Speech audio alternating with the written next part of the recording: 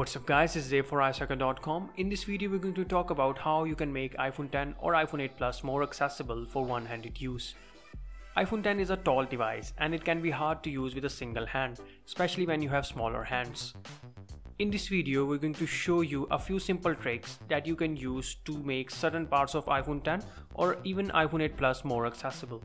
The very first thing that we are going to do is to rearrange the home screen icons in such a way that you can easily access them. You can use a trick that enables you to add invisible icons to your home screen. In this case, you can add 8 or 12 invisible icons in first few rows of your iPhone's home screen, and this will naturally bring the icons to the bottom side, making them more accessible. You can add invisible icons by using the makeover.io website. Link is given in description. To make it easier for you to type with one hand, we are going to enable the one-handed keyboard feature that Apple introduced in iOS 11. You can enable it by performing a few simple steps. Simply launch Settings and go to Keyboard Settings.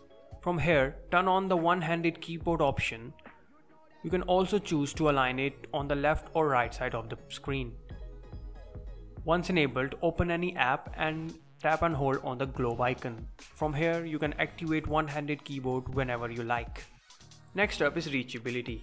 Using this feature, you can easily access the upper parts of an app or any screen. First, you have to turn it on by going to Settings, General, Accessibility. Here, scroll down and turn on Toggle for reachability. You can start using reachability feature by performing a pull-down gesture on the home bar like this.